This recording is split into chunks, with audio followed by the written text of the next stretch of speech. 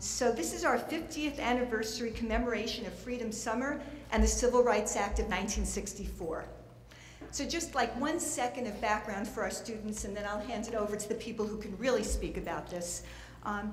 African American leaders have been fighting for years for, among many other issues, the right to vote. But they were met by racism from political leaders, along with brutality from the Ku Klux Klan and hostility from the white community members around them. In 1964, media attention came to Mississippi, a state where fewer than 7% of black citizens can vote.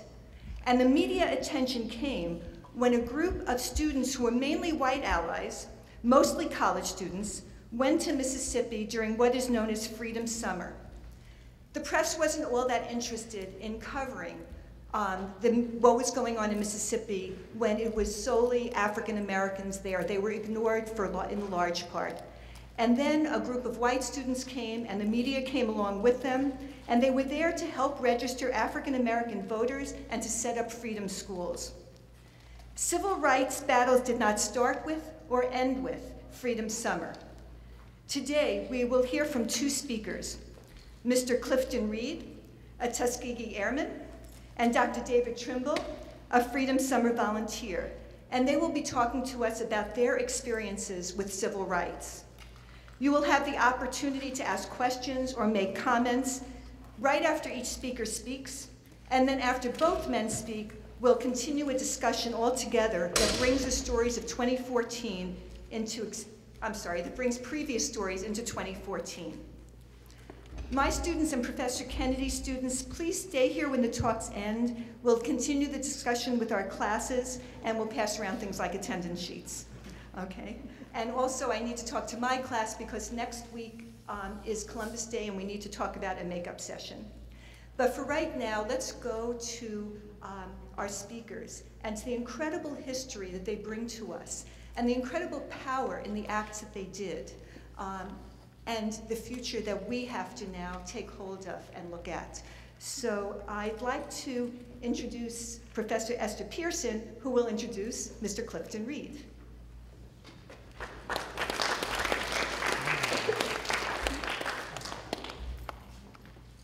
Good afternoon. It is certainly my honor and esteemed pleasure to introduce to you Mr. Clifton Reed.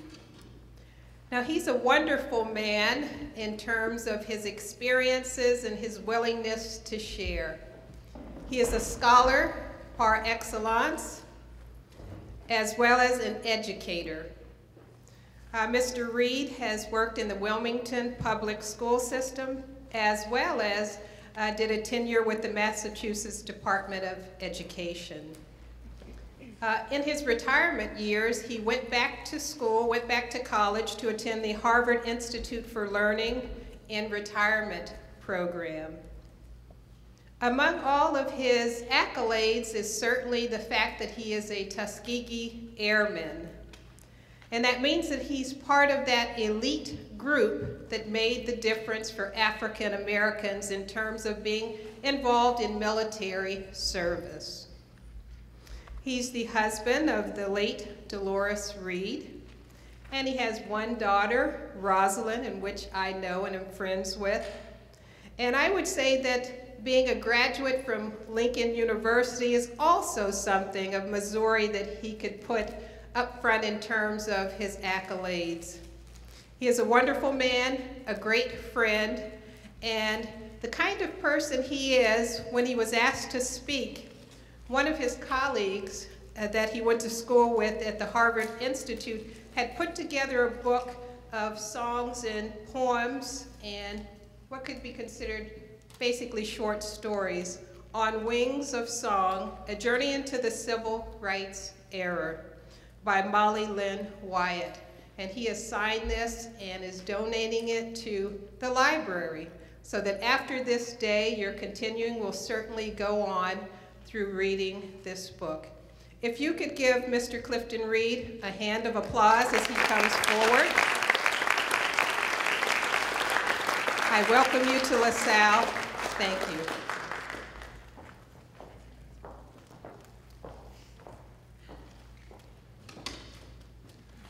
Good afternoon, ladies and gentlemen, faculty, administrators, students, and if I haven't covered everyone, saints and sinners. Just thinking about being on the campus in years past, history wasn't particularly enticing or open to me as a subject to pursue. But now, some 80 years, you stand as history, and it gets a little more interesting as you move along. So you want to make more history, but people who are here from the village, I say more power to you, and just keep moving and make more history.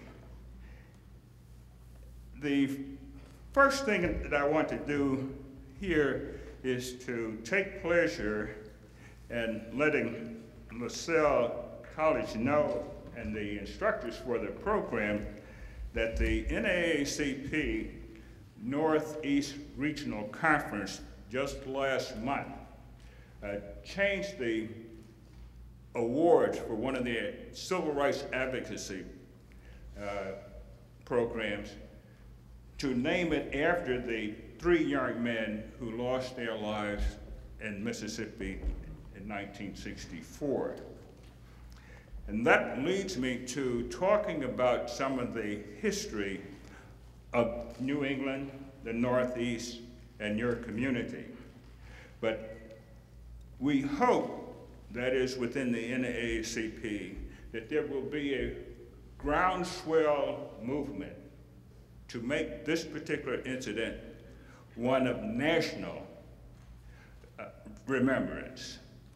When you think about it, at that time, if you were in the Boston area, you had someone over at Harvard who was saying, turn on, light up, drop out. There were people who were walking the streets saying, hell no, we will not go. There were people who were saying that you don't have to be a weatherman to know which way the wind is blowing relative to how the government was involving young people in a war, particularly young people who were less than 21 years of age, were given draft cards. They were burning these draft cards, going to Canada to avoid becoming involved in that war. These 2 men, or 3 men, I don't know if they ever voted in an election or not, but there's something immoral about asking an individual to go halfway around the world to become involved in a struggle in which you did not vote for. And because of that, in 1970, there was an amendment to the Constitution authorizing the voting age to be lowered from 21 to 18. And for that, I think it's worth remembering for all times. Benjamin Franklin said something about voting. He says it's a great idea that everybody should be involved in it. But when you put as a criteria for voting that you must be a property owner, there's something a little odd about that.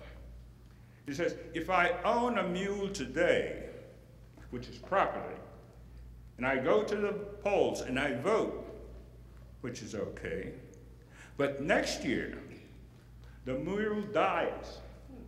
I go to the poll, I have no property. Which is more important in this process, the mule or myself? So when people put themselves in harm's way to see that other people can have the privilege of voting, something they don't have themselves, there's something morally right about that activity.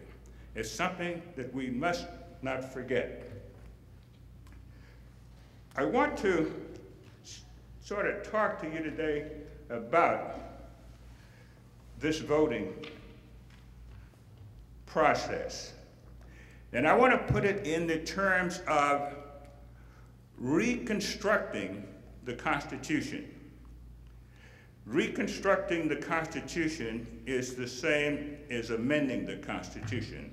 And I want to use reconstruction because what happened during the 60s was an amendment or a reconstruction of the Constitution. There is a doctrine in the legal community called incorporation of certain amendments into the Bill of Rights. None of the activities during the 60s had to do with changing the form of government. These activities were all directed at trying to reconstruct the Constitution to make this government fit the needs of the times and the conditions that exist at that time. This reconstruction, or the incorporation doctrine, has been around for a very long time, and it created problems for legislatures. It created problems for the governors in the South.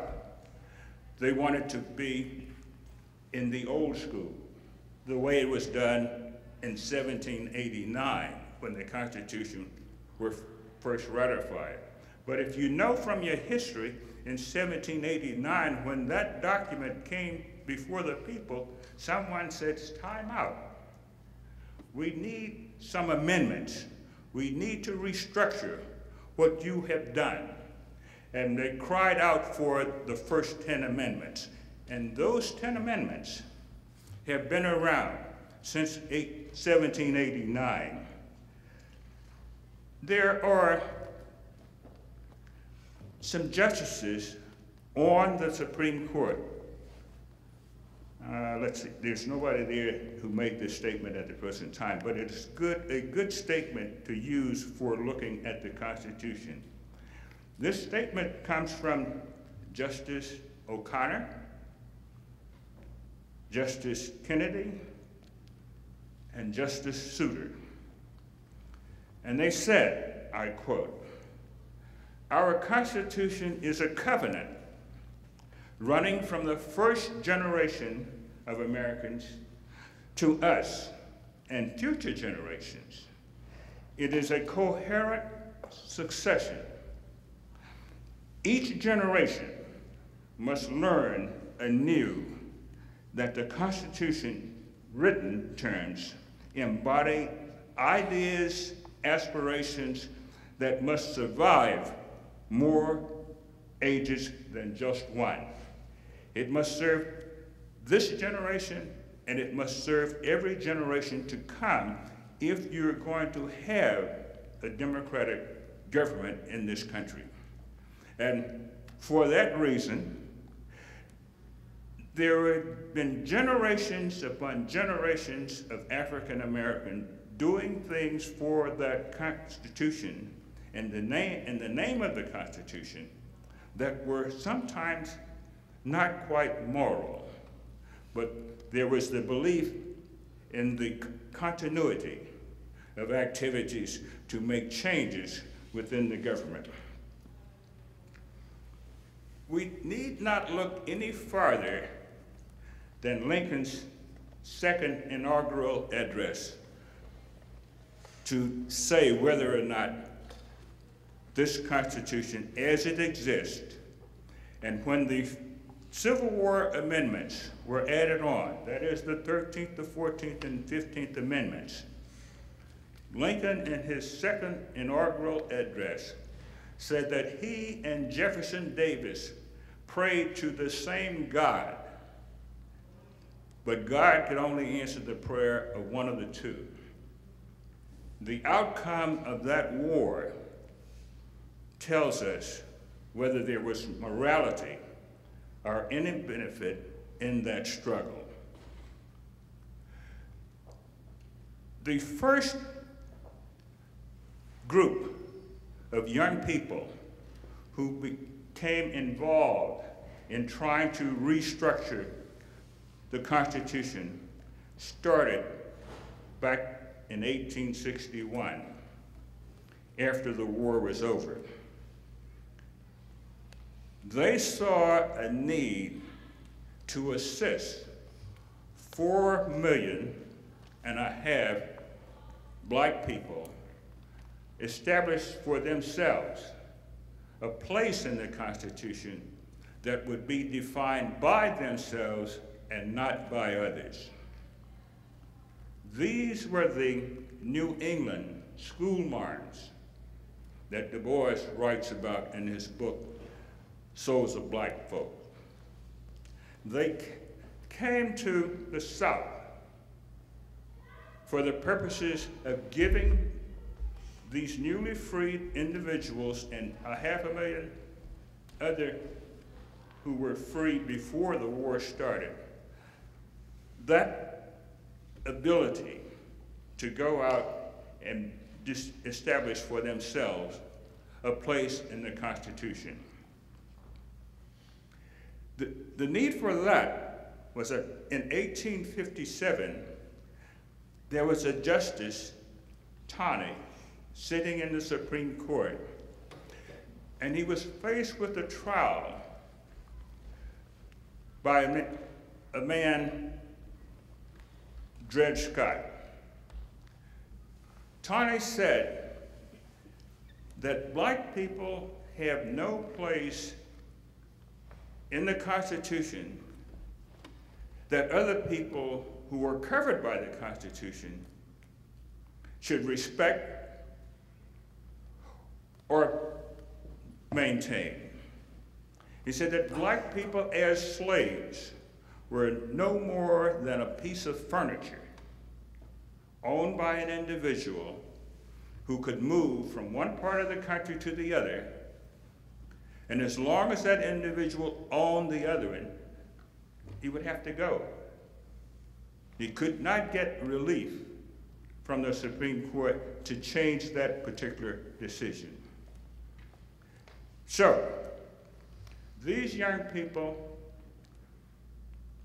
set up schools. They organized churches. They gave black people all of the rudiments that would give them the start on restructuring the Constitution. While there was an occupation army in the South, things worked fine. When the occupation army left, you had violence. Even before the army left, there was the organization of the Ku Klux Klan, who would go out and murder people, much the same as what happened in 1964 in Mississippi. And if you recall from the documentary, those individuals felt that there was no court in the state of Mississippi who would bring them to justice for what they had done. After the army left, there was a Civil Rights Act passed in 1875 saying that, wait a minute, if a man wants to go to a hotel, has the price of a room, wants to go to a restaurant, has the price of a meal, wants to travel on a train with a fare to get from point A to point B, you should let him go. But in 1883, the court says, no, that's not covered in the Constitution. Something has to be done. In 1896, many of you know about a young man from New Orleans, took a case to the court, Plessy versus Ferguson, says, hey, I got the ticket to ride.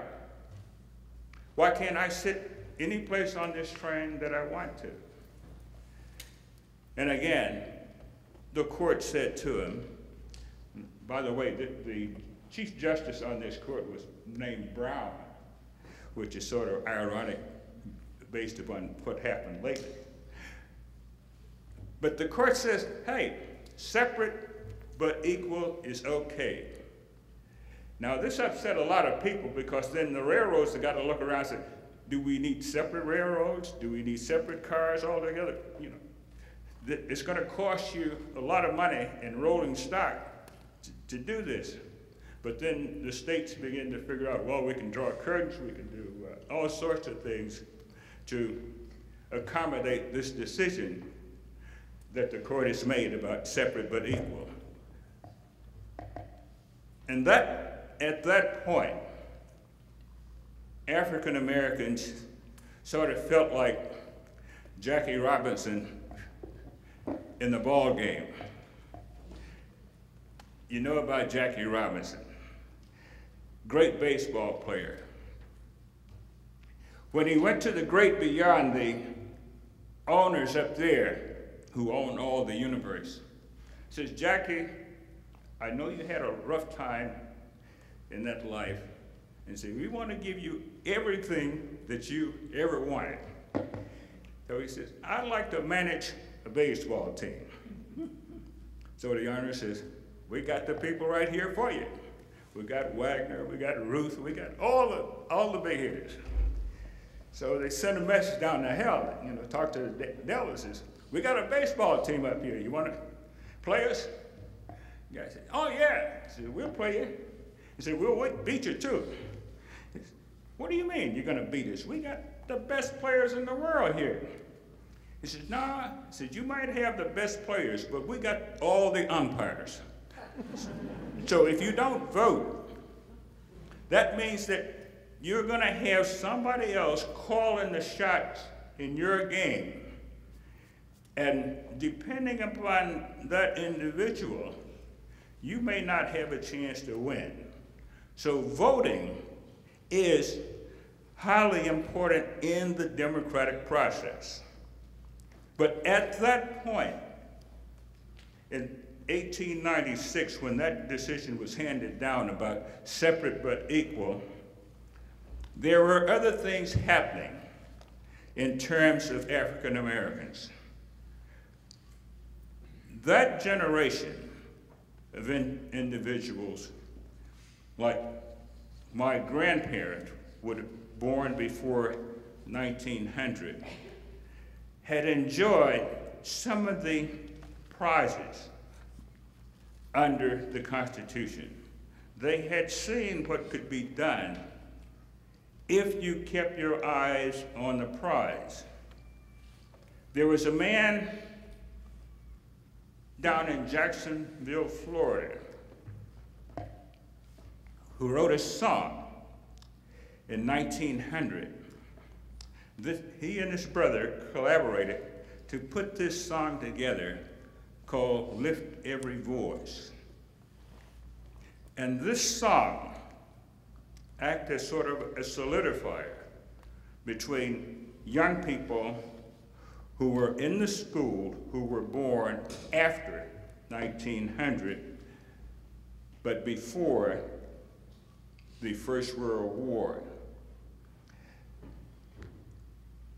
Also, that group of people, my grandparents, by 1900 had put together some 30,000 teachers in schools, colleges, and the like, to teach others on how to get a hold of this thing called the vote. There, at 1900, there were about 2,000 black college graduates. There were 4 black people with doctorate degrees.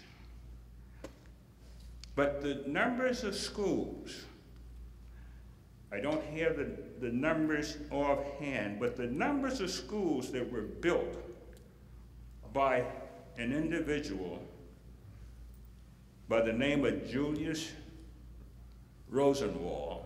He and his brother put together the Rosenwald Foundation.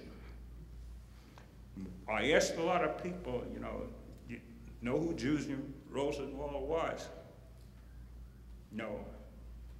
Well, there used to be a store down in Kenmore Square, Sears and Roebuck.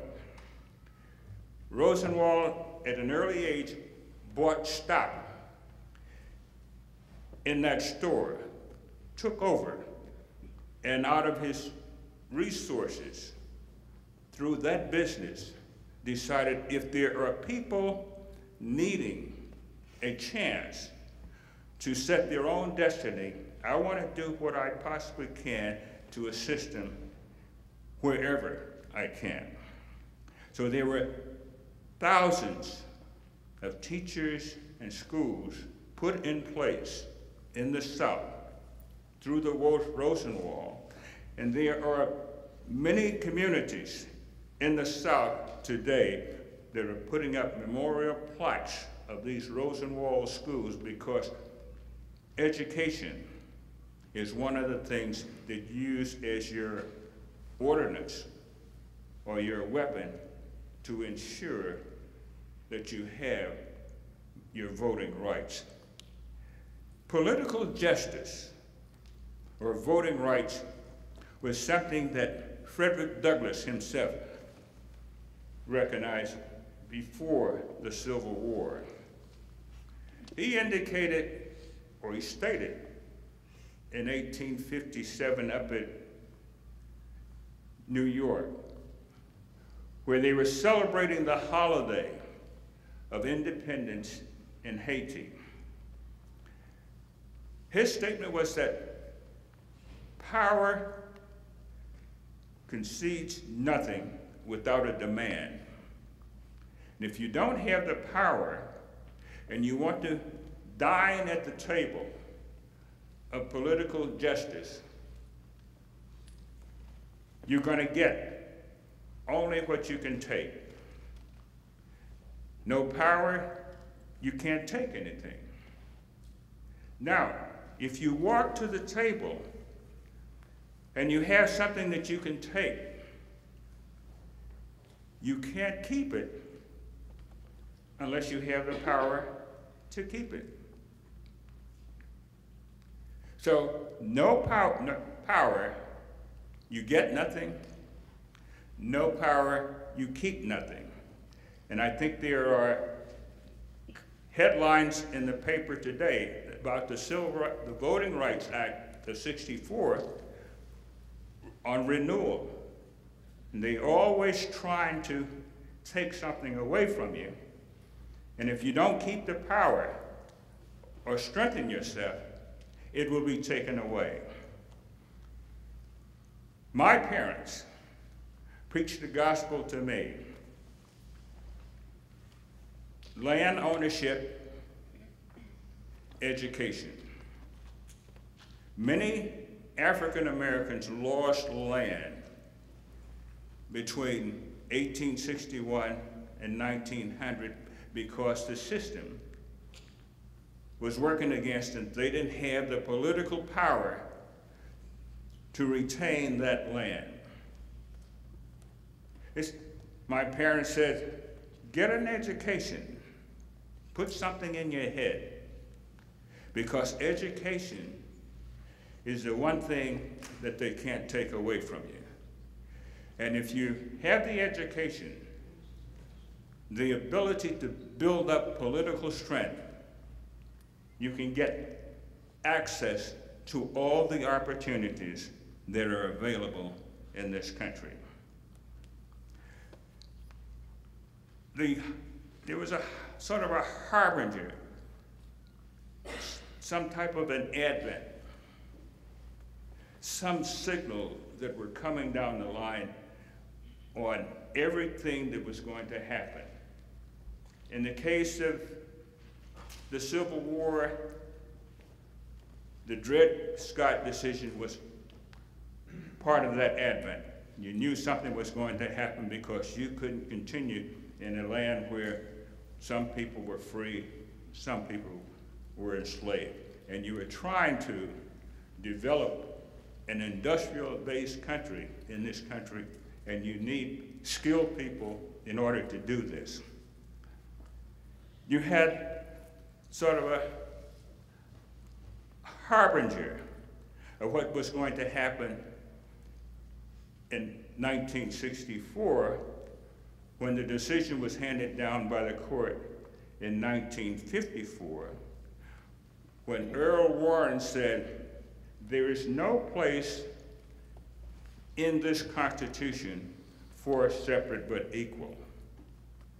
There were people who were not satisfied with that because, again, here you have people sitting at the table for political justice who were afraid that somebody was going to take something away from them and they would not be able to get the type of justice that they wanted.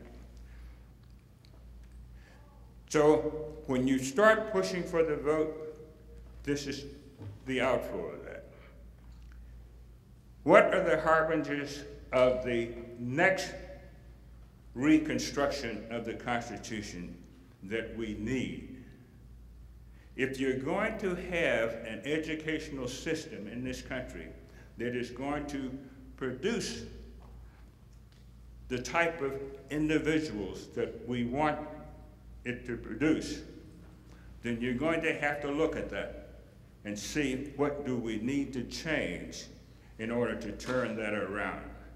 It's not only physically unsafe in many instances to travel on college campuses, but it's intellectually unsafe to travel on college campuses in this country. I want to give you one last quote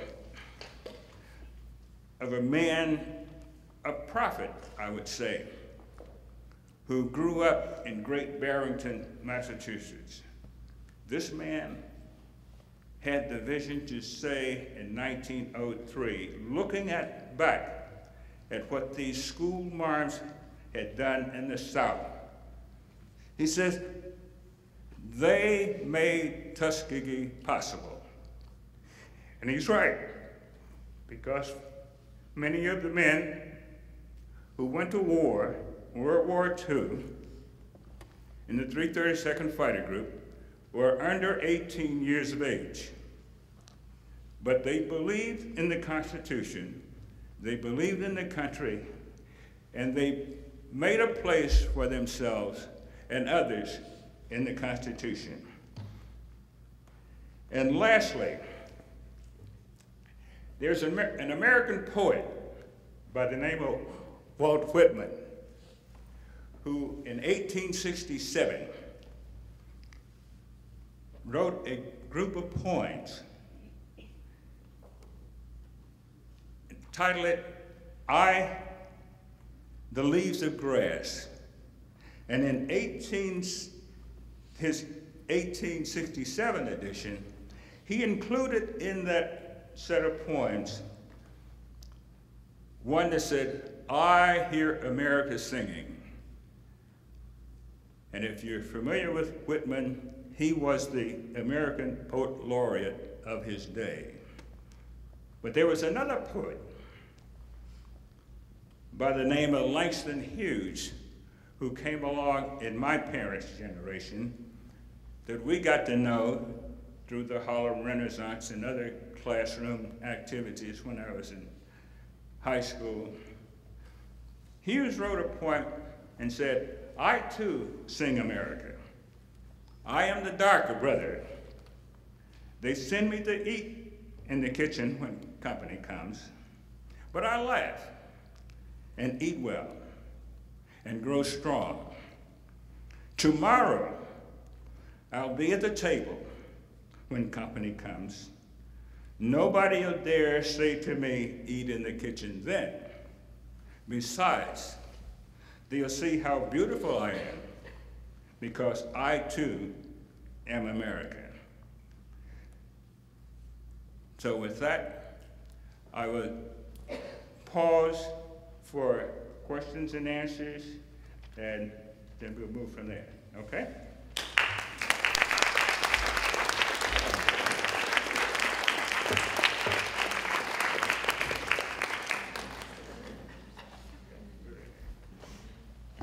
have time for a couple of questions now and then have a larger discussion after Dr. Trimble speaks, but I also want to really thank you for putting what we're talking about in a historical context and for bringing us into the importance of the vote and how critical it is, and I really, really appreciate that. So any questions for now or thoughts for now?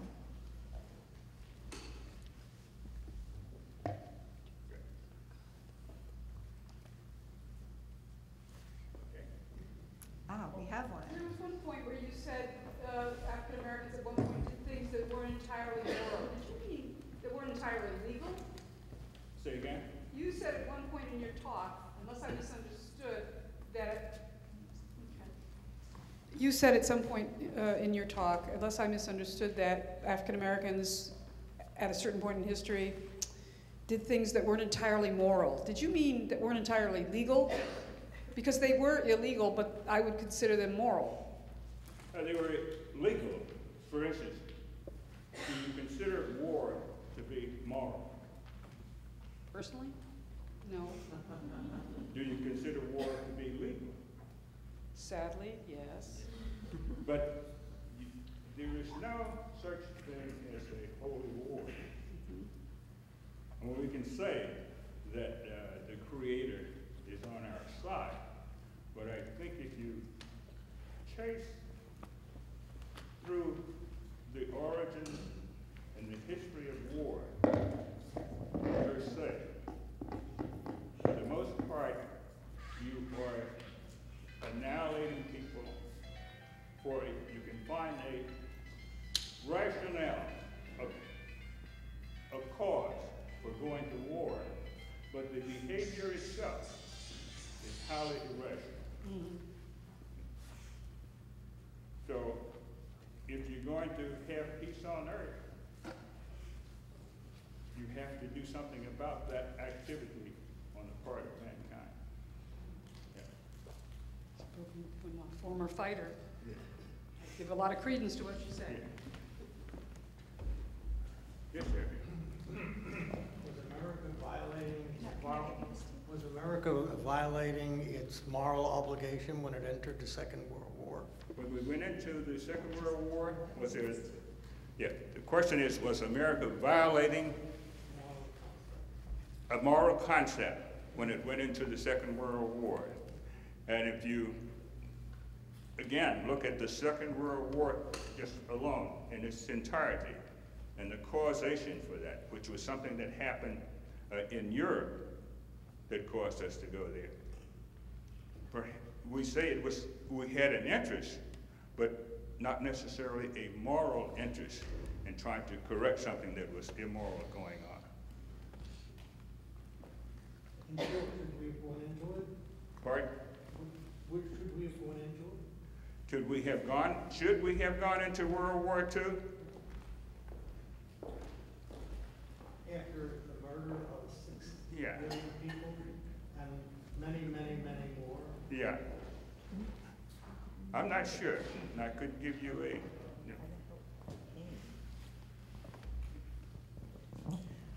I think a lot of what you're bringing up and that David Trimble will continue is just what does it mean for people in power to deem another group of people as unequal, unworthy, and then how do you deal with that? And I think you try to give us a history of how it has been dealt with and a history that many people are not aware of.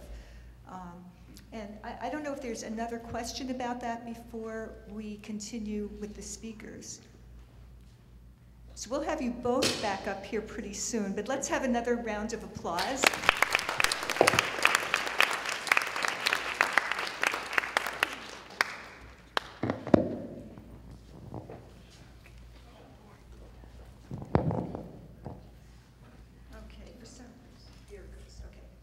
And I just also would like to ask people, I forgot to do this at the beginning, if anybody still has a cell phone on, this is a good time to give it a nap. And you know, as my classes know, I always say that every good cell phone needs a nap, and then we'll wake it up and give it a lot of attention in about another hour and a half or hour.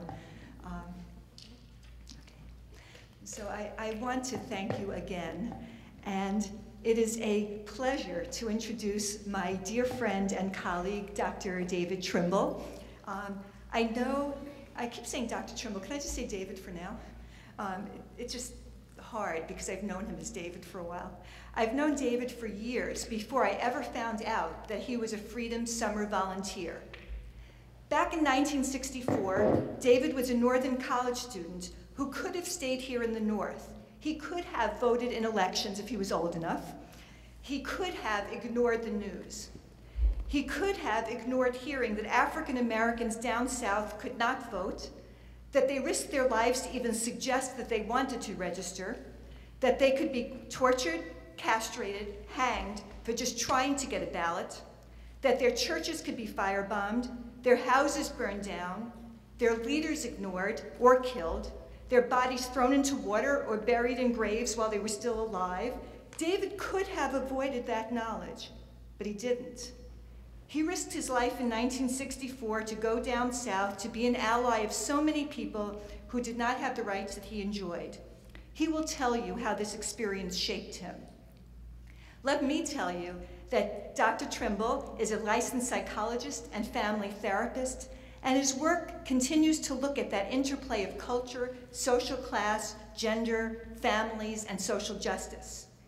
He has a private practice in Brookline, and he teaches at the Multicultural Center for Training in Psychology. He's a founding member of BICAP, the Boston Institute for Culturally Accountable Practices. He's also a member of one of my favorite, if not my favorite organization, the American Family Therapy Academy, where for many years he has co-facilitated an accountability group for white allies. David received his doctorate in clinical psychology from Harvard University's Department of Psychology and Social Relations, and he has committed his entire life to acts of social justice. His wife, Dr. Jody Kleiman, is also a dear friend, a psychology professor at the Mass School of Professional Psych, and a social activist, and she is now in our library grading papers because she couldn't get them done, but luckily there's a videotape because she really wanted to hear David speak. So with that, let me introduce Dr. David Trimble.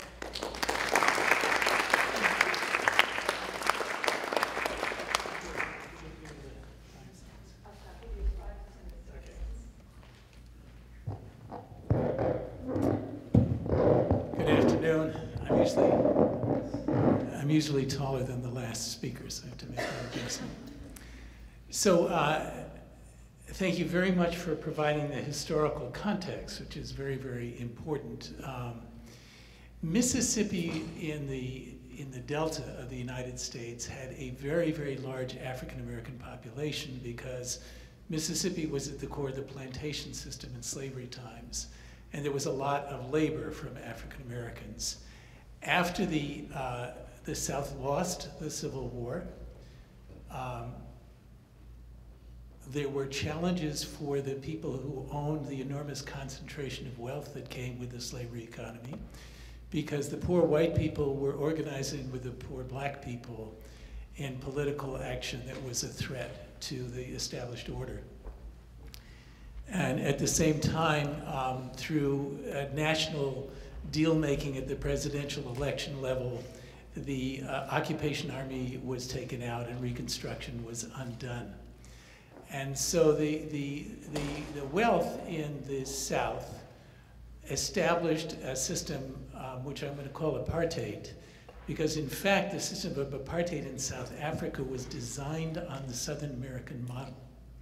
When apartheid was being designed in South Africa, they came to the American South to learn how to do it.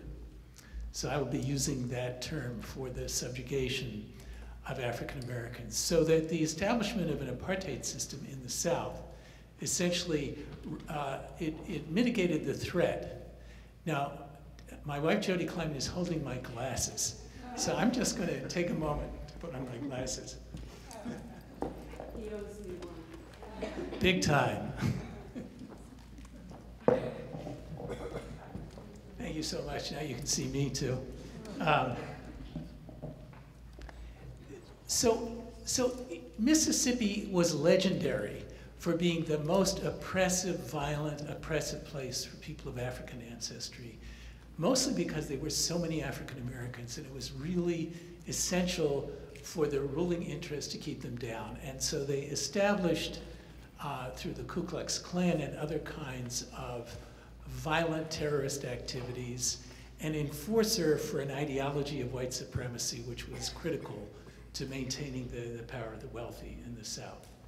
And that's the historical context in which Mississippi became what it was. The comedian Dick Gregory sort of encapsulated what it was like to be African American in Mississippi by saying that he spent several years in Mississippi one night. The lynching, the subjugation was enormous. And in Mississippi in 1964, you could be arrested if you were a young African American man for reckless eyeballs. Anybody want to hazard a guess as to what reckless eyeballs was? Looking at white.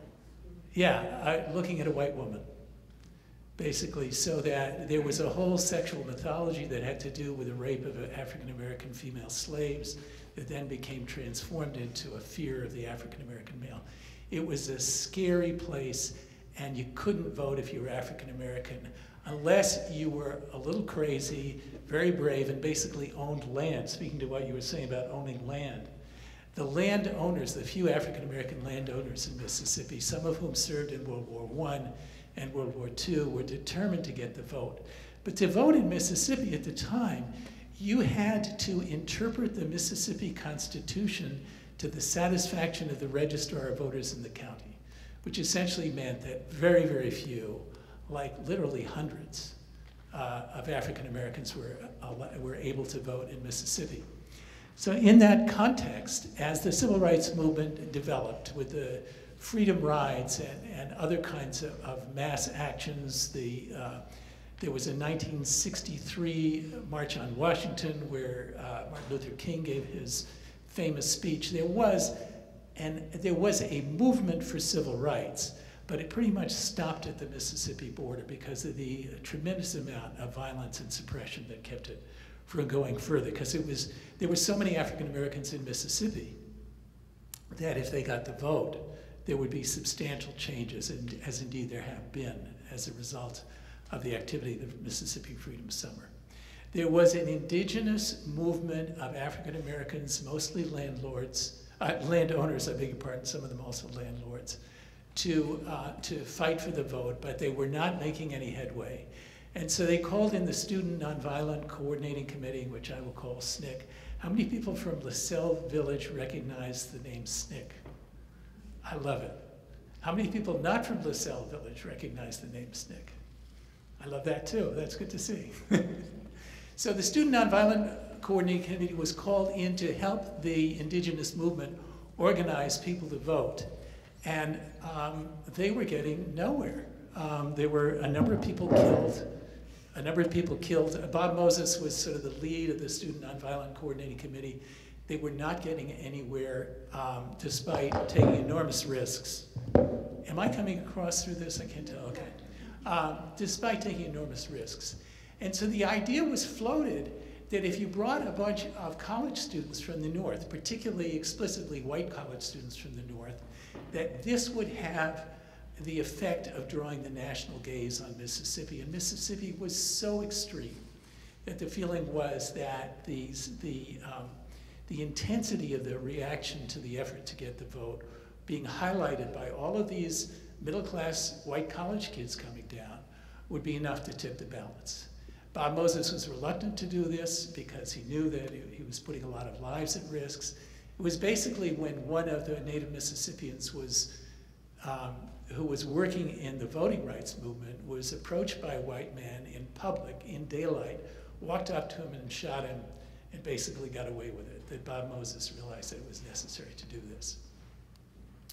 So in 1964, hundreds and hundreds of middle-class Northern college students, most of them white, not all of them. Bob Fullilove was my companion in a small group that organized DeSoto County. He is an African-American man, the son of a surgeon. But for the most part, it was white kids coming down.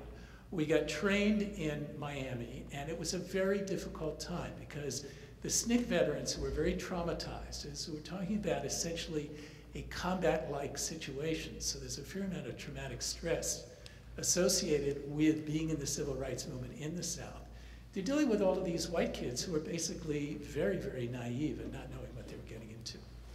So we were trained pretty rigorously. We were trained to understand that we were white, which is one of those things, if you're white, you can avoid learning, is that you're white. But we learned about our whiteness. We learned about the tremendous risk that was involved and that there was no guarantee of safety. But each one of us had a community of people who were sort of supporting us and going to the local media in one way or another, directing the national gaze on what happened in Mississippi. There were 2 waves of training to go down to Mississippi, both to do voter registration work and also to work in the freedom schools. At the end of the first wave, I was in the first wave, Bob Moses announced that 3 civil rights workers had disappeared. Okay, Michael Schwerner was an experienced core civil rights worker. He was going with Andy Goodman, who had just arrived that day, and also with James Chaney, who was an African-American Mississippian. Andy and Mickey were Jews, okay, white Jews. And they had disappeared, and we were pretty much told that they were probably dead. And their bodies were not discovered until about 2.5 months into it. So we all went down knowing that this was real, that we were taking the risks, but that but we, for one reason or another, believed in doing what we were doing. And so for a while at the beginning, we set up the freedom schools. We began to bring people to the courthouse to register to vote. But we got actually not that far with getting people to register to vote, because the registrar could say, I don't accept your interpretation of the Mississippi Constitution. You're not registered. Now, we had another plan, and that became the foreground of what the voter registration volunteers did. And that was to organize a shadow party called the Mississippi Freedom Democratic Party. And the idea was that we would go to people and say, we understand that you may not feel safe to go to the courthouse to vote, but are you willing to sign a document to say that if you could, you would vote and join the Mississippi Freedom Democratic Party? And we registered many, many people in the Freedom Democratic Party who were risking their lives to sign those papers, but they were less publicly exposed. And we built that party in the course of just a few months to where the local counties elected delegates to a state convention. At the state convention, elected delegates to the national convention, and we sent the Mississippi Freedom Democratic Party to the Democratic National Convention to challenge the legitimacy of the Mississippi Democratic Party delegation. This was the national convention that nominated Lyndon Johnson. He wanted nothing to do with this. He correctly predicted that he would lose the South, and he did everything that he could to prevent the Mississippi Freedom Democratic Party from being seated. And finally, we were offered what was called a compromise, and this was the compromise. That they would not seat the Mississippi Democratic, the regular delegation, who had already committed, by the way, to Barry Goldwater. The Mississippi Democratic Party delegation had already committed to Barry Goldwater, the Republican candidate. And they would select 2 of the Mississippi Freedom Democratic Party delegates to be delegates at large. That was not accepted by the Freedom Democratic Party delegation. But the national exposure to what was going on in Mississippi, succeeded by the national exposure that happened with the Selma March the following year, where a march to Selma, Alabama for voting rights was very brutally suppressed, created the conditions for the Voting Rights Act of 1965. And so the consequence of this direction of the national gaze on the extreme reactionary violence of the South was sufficient to create a national shift. And the Voting Rights Act of 1965 essentially enfranchised African Americans throughout the South. Now, I have to say that the Republican Party of the United States of America is busily trying to undo the effort to establish the right of African Americans to vote anywhere. And you're seeing this happen everywhere. And so this struggle for voters' rights is a continuing struggle. But things happened as a result of the civil rights movement that were transforming. So I'll describe that in two ways. One is that when African Americans got to vote, they did vote, and Mississippi has more African American elected officials than any other state in the Union, which you would expect since it has such a large concentration of African American citizens. When I went back to a 40th reunion in Holly Springs, Mississippi, which was where I was based during the Freedom Summer, the mayor was African American, the sheriff was African American, the Chamber of Commerce was African American. I went down a street in Mississippi that I would not have dared to go down because it would have been my life 40 years before it. And there's a big banner over the street saying, Chamber of Commerce welcomes the civil rights volunteers. So there were changes in the political system in the sense of elected officials.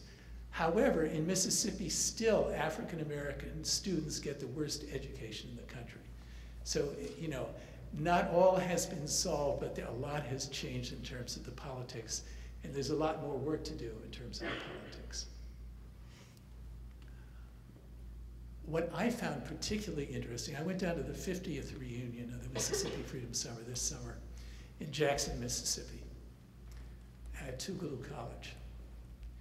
And it's impossible to overstate how pervasive the authoritarian suppression of people of African ancestry was in Mississippi 50 years ago. Basically, you were not allowed to look at a white person. You had to sort of shuffle your feet and look down. You had to get off the sidewalk if a white person was coming along.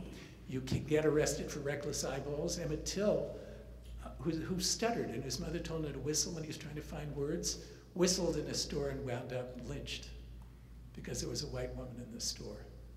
So, so the culture of subjugation and the rituals of subordination were very, very powerful.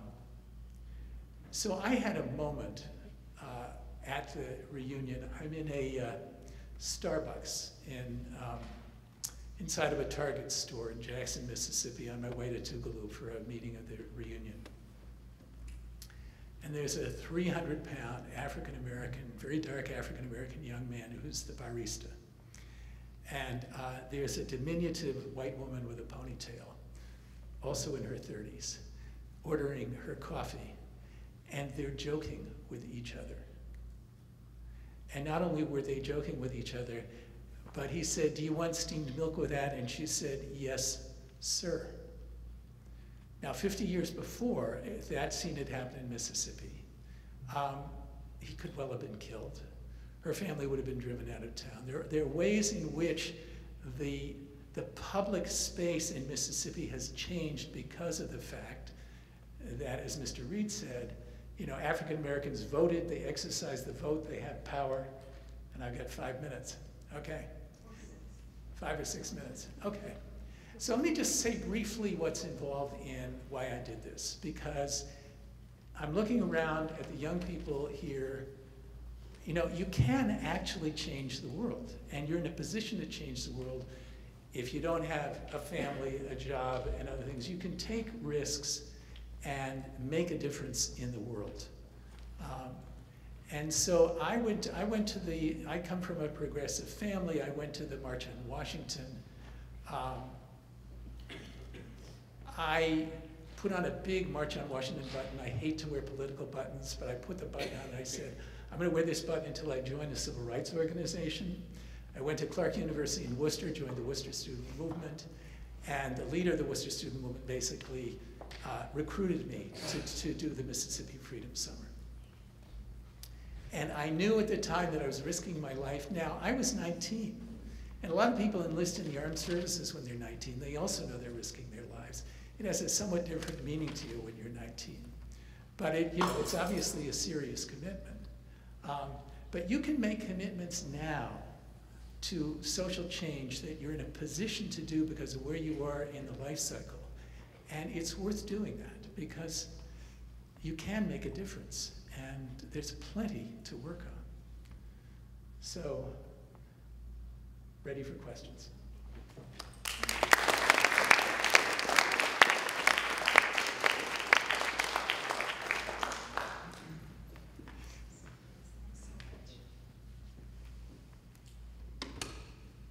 I want to thank you so much, and thank you again, Mr. Reed. This is just an amazing afternoon, and I'd like to open it up to any sorts of questions, whether it's about their own experiences or just something you want to know about the talk that isn't their own experience. But please, this is a once-in-a-lifetime, perhaps, opportunity to have these two men in the same room with this life experience.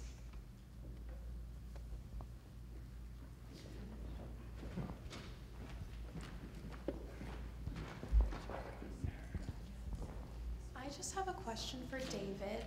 What did your parents think of you as a 19-year-old going to Freedom Summer? Did they support you, or were they like, we don't want you to do this? I think that they were afraid for me. They did support me.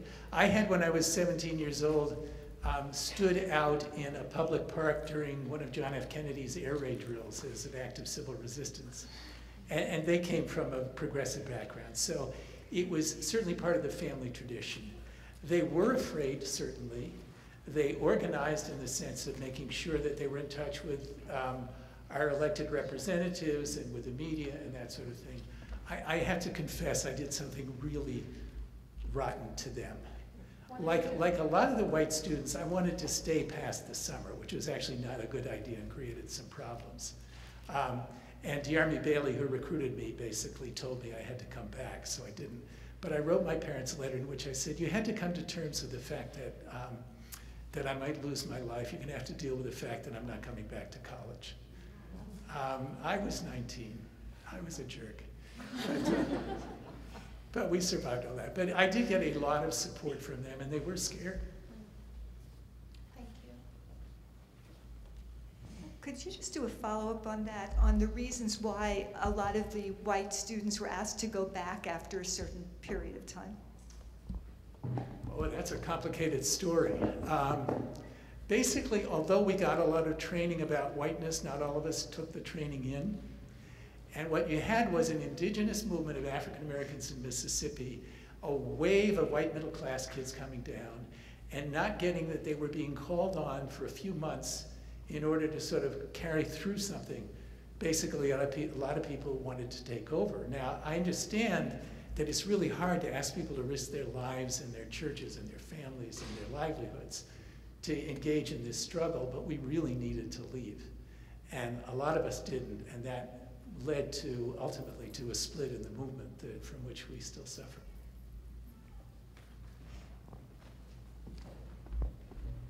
From the other side of the coin, and we're talking about the same thing, there was a song that perhaps some of my friends from the village know, that Mom, I'd rather do it myself.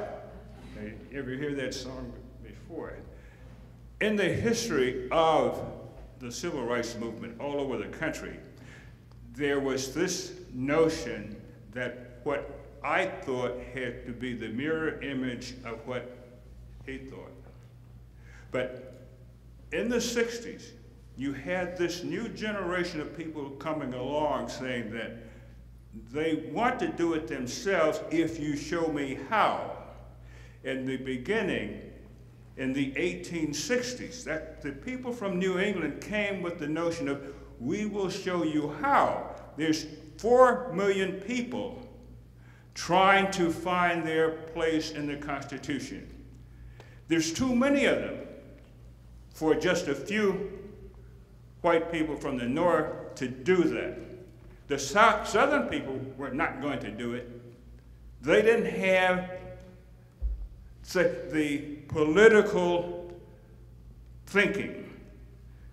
If you look at Southern politicians, you look at the Southern educational system.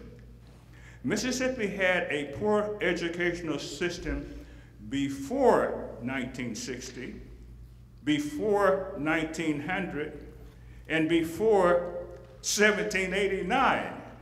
The population of the country when it moved about these United States and coming together had varying degrees of education. Education for this country, the common school curriculum, the high school, the notion of a high school did not come into fruition until around 1861. And that was through a lot of hard work on part of the people trying to get this country educated. So in a state where the prime industry is hard labor, you don't have technical people. Eli Whitney came from where? Massachusetts. Whitney invented the cotton gin for an industry that was not big in Massachusetts. I don't know if anybody ever grew any cotton in Massachusetts. They grow tobacco down in Connecticut. But Mississippi, in its development, had a different level of requirement for intellect. Think about it. You're a college student. You're from New England. You got all that rich background about thinking how to solve problems. So the next reconstruction of the Constitution, I would say it's going to have to come from people like you. And the problem is not going to go away. Maybe we sort of hand this back and forth. No, maybe we can. Just on that point, in Mississippi in '64, the school year was organized according to the cotton agricultural season. So there was like a 2-week vacation to chop the cotton, to weed the cotton, and another time to harvest the cotton. So the school system was secondary to the cotton industry. I've been down in Jackson, Mississippi on like a civil rights movement like in the past 3 years. And like I see firsthand experiences like how like even today there's still separation between like the whites and the African Americans in the culture. And I was wondering what we can do up here to help that still today, like what organizations we can do, what money we can donate, and questions and stuff like that. Do you know any? I think actually there's a lot to do up here.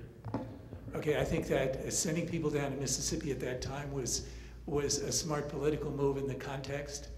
But one of the first things that we studied in our training at the University of Miami was that racism was not unique to the South. So I would say there's plenty to deal with about race. You can join an anti-racism group on the campus and start to open your mind to what can be done here. That'd be my answer. Let me leave with you a definition I think that we need to think about. You cannot have slavery without a law. The war was about changing that law. You cannot have any type of segregation without a law. Martin Luther King says, I want to use the law, the Constitution, to change things. That is, I want to desegregate this country. Integration is something that has to come from within the individual. And you can't do that with the law. There is no law on this earth that you can write and say, you must love that person. You're not going to get any place. But I can use the law to keep that person from killing me. And that's the whole thing about the Constitution. The Constitution says everybody must have an equal opportunity under the Constitution. Now, what you do with that, that's something else. So you put the law there saying that you cannot kill a person, you cannot lynch a person, because that's there's no place in the Constitution for that. Desegregation is what the Constitution calls for.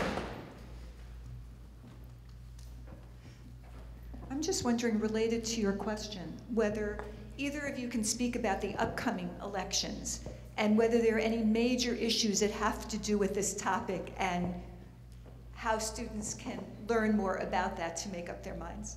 We're both lunging for the microphone. Go ahead. No, you go first. Upcoming election. One of the major problems facing this country is education. We have people coming out of school with student loans up the gazoo. That's a form of slavery. You'll be paying off that loan for the next 20, 30, 40 years. But if you're going to have a democracy and you want educated people, you don't want to put education outside of the price of the people that you want to educate. So we need to talk to the candidates and say, hey,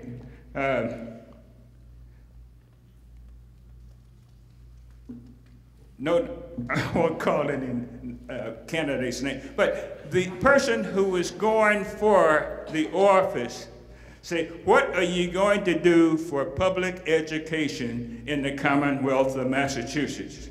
We have a state university system that is somewhat questionable.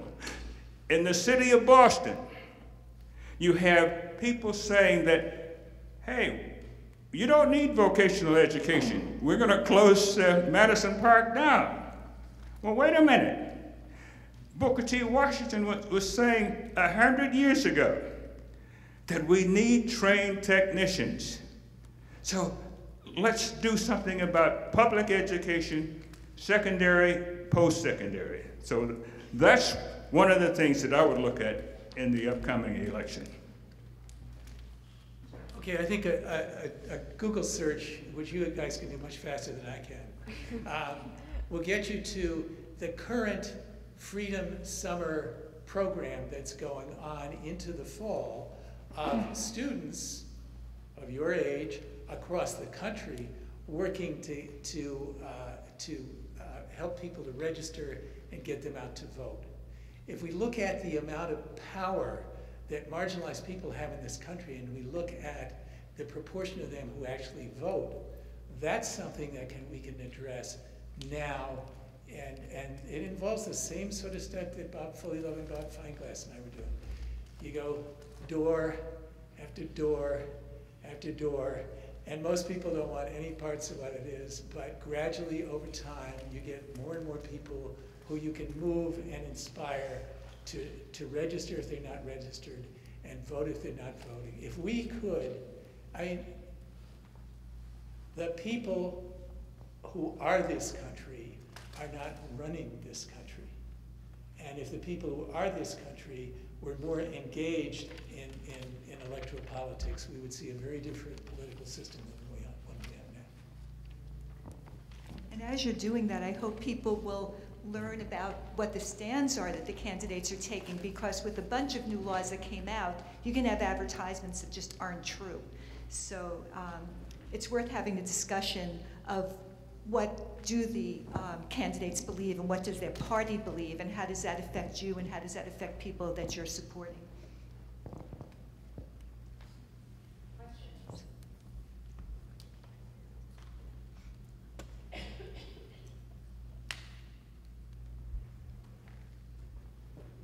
If you're having any trouble thinking of a question, all I want you to do is stay, for the people who are at the college, stay the age you are, move yourself back 50 years, and imagine yourself being this guy. Imagine yourself being this guy. What would you want to know from them? They're here. Just, peel, I'm going to peel even more than 50 off, because you were a Tuskegee Airman, what years? I wasn't a Tuskegee. You want to know what I was doing when I was Yeah, when were you? 30 years old?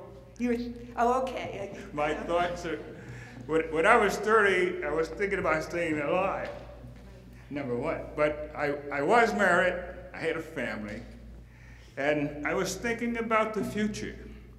And we were moving about different places, and I wanted a future for my daughter that was different from my future. Coming from Tennessee, Tennessee was the last place I was thinking about retiring in. And fortunately, in 1964, I got transferred to Massachusetts, up to Hanscom. And I said, voila. One of the best educational systems in the country, MIT. Everybody wanted to go to MIT, wanted to go to Radcliffe, whatever. I said, here is where my daughter can perhaps get some of the best exposure to this type of society that I can see in the future for her. And I can tell her about all of these past experiences, but I didn't want her to experience the past experiences that I had. So I have to say that I was transformed by my experience in Mississippi. Some of it had to do with traumatic stress, but a lot of it had to do with a different lens on the country that I live in and a different sense of what my responsibilities are in that country. I would say that there are enormous tools of communication and activism that are available to you now that were not available to us. But I think certain fundamentals remain. You have to be able to contemplate what is wrong, contemplate evil, and be able to stand it enough to gaze at it and to make a commitment to do something about it. And as you do so, you will, on the one hand, not have such strong connections with people who aren't willing to walk the road that you are walking, and you will find yourselves walking arm in arms with others who are walking the road that you're walking. And in this country, you have a lot more opportunity to make a change than in a lot of other societies where there's been an enormous amount of social activism over the past 5 or 6 years, and far less opportunity to actually improve and change the society that you're a member of. So it takes stomach as well as heart. I'm wondering whether any of our LaSalle Village residents have any thoughts or memories about what it was like for you during those years and that you want to share with our students.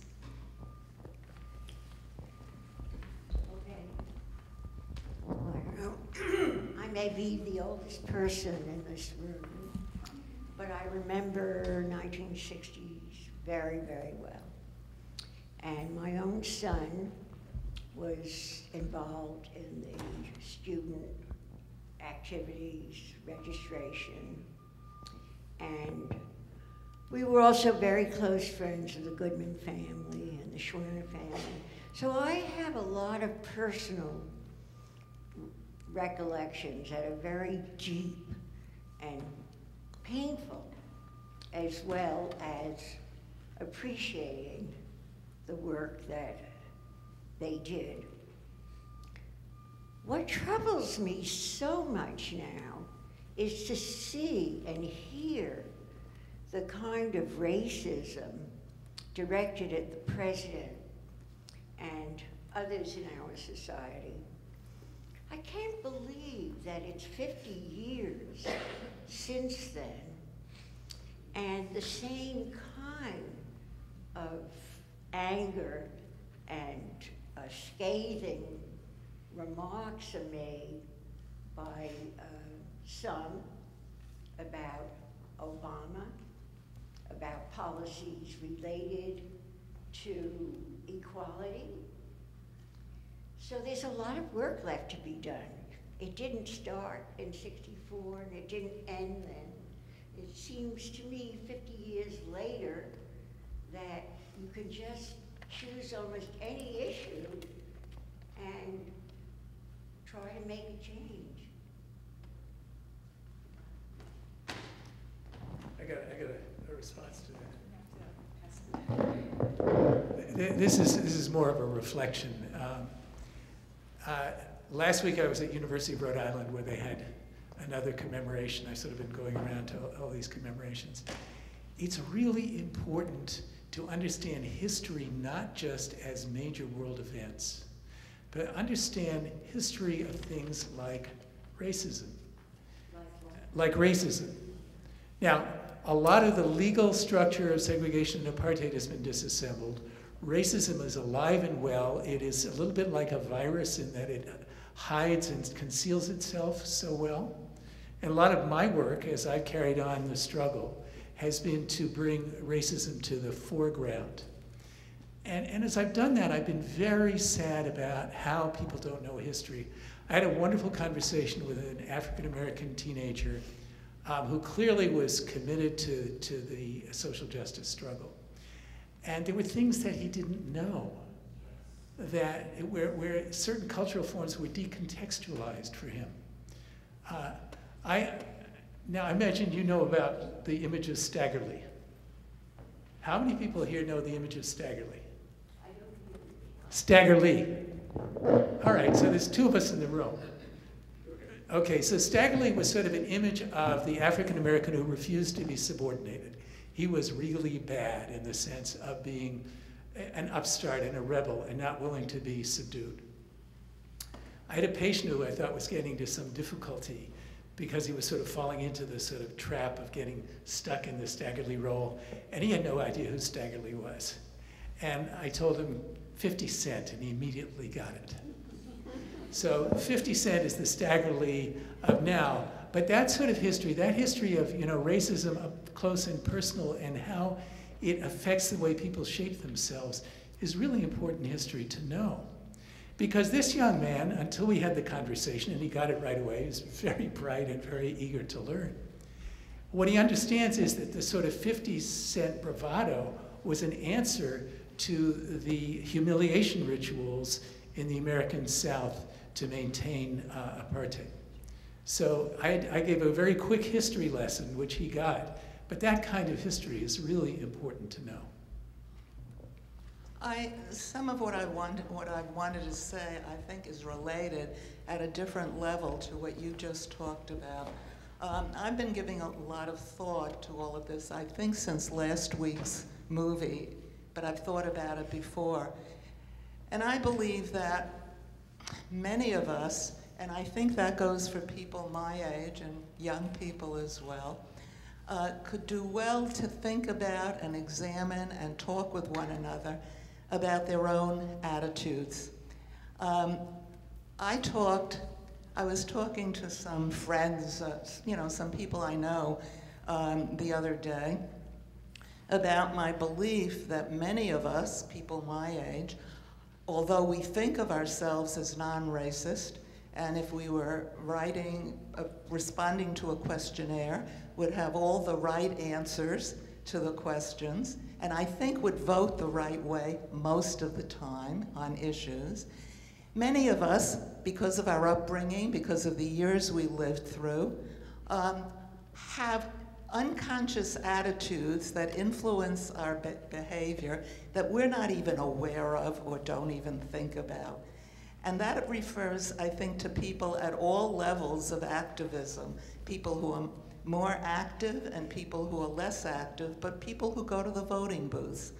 I think a lot of the criticism of Obama, and I'm not suggesting he doesn't deserve some of it at least, but a lot of the criticism of Obama comes from people who would deny that there's any racial basis to their criticism or their decision not to vote for him, but who unconsciously are very much pushed by their unconscious attitudes.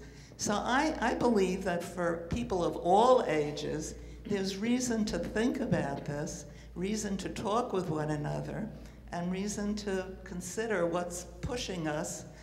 And I think we can be helped to do that by people like you who talk to us and by one another. Do you want to take that first? Well, my concluding idea on that is, you think back about Woodrow Wilson. When he was in office, there was a book written called The Birth of the Nation. And in that book, it talked about the Ku Klux Klan and its role in the South. And Wilson, after reading the book, says, that's the way it happened. So movies were made about it and everything else. It doesn't matter who is in the White House or any place. You can think whatever you like about that person, as long as it doesn't interfere with your objectives that are in the Constitution. And if Obama has not made opportunities available for individuals, then he should be voted out. And the Democratic administration should be voted out. For a number of years, blacks voted Republican. Franklin D. Roosevelt came along, and some says, hey, he's putting money in my pocket. He came up with this alphabet reform for the government. PWA, WPA, CCC, NRA, and he changed a number of things. He made education available for more people. He had his kitchen cabinet, the black cabinet. He had people there advising him. Mr. Roosevelt, the March on Washington was really rehearsed back in 1939. A. Philip Randolph was one of the individuals who was saying to Mr. President, if you don't put us in this armament thing where people are making money, says we're going to march on Washington. So Roosevelt listened to his cabinet and he says, hey, start civil rights legislation right away so people can become employed and take care of their families. And there was a movement during the Second World War that changed a whole bunch of things. The country had two air forces, one black and one white. But the president changed that. Harry Truman changed that. You cannot legislate what an individual thinks.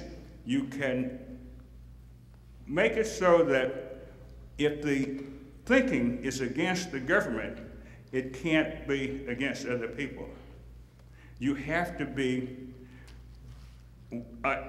understanding of that integration is something that's not going to happen by legislation, but desegregation is something that you can do with the law. David? There's two fronts. There is the front of dealing with the actual social arrangements, as Mr. Reed just said, and there's plenty to do with that. Voter photo ID, there are all of these phenomena that require a direct challenge in political activism. I actually think that your generation, speaking to the younger people here, are in a better position to take on the racism of the heart. And that's partly because we have more tools now. How many people are familiar with the construct of microaggression? Not enough. Okay, well, all of you can use Google. Okay, so before you go to bed tonight, find out about microaggression, because that's a critical construct that unpacks how it is that that not just racism, but sexism and homophobia are performed in relationships. It's really important to be knowledgeable and literate about that. You can also go online and take a test about your implicit racial bias. And it's a very important thing to do. I took it. I have an implicit bias in favor of whites. I'm not surprised by that anymore. You know, I've been 50 years in this struggle, and I understand that we are all corrupted by a system of white supremacy in which what is true and normal and good is white and everything else is other. And that, in one way or another, infects and infests all of us. And the only way that we overcome it is in solidarity with each other. And that requires that we do very difficult work at the same time that we continue to operate politically, because that's critical. But we're less likely to get the kind of split that happened in the civil rights movement after the Freedom Summer if people do that kind of work. So I'm going to thank both of you.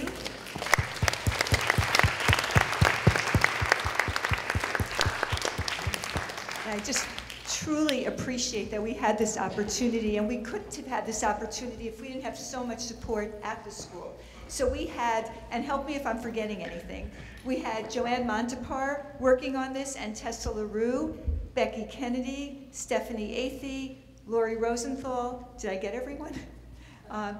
With the support, we just had a lot of support to make this Esther, we would not have had Mr. Reed without you, so Dr. Pearson, so for sure. So, and I just want to really thank our speakers. There's a lot for us to think about and talk about, and the classes who are here, Professor Kennedy and I will certainly have some opportunity to do that. So my thought is that for our classes, please take a break and get something to eat, and for everyone else, let's just do a last round of applause and a very big thank you.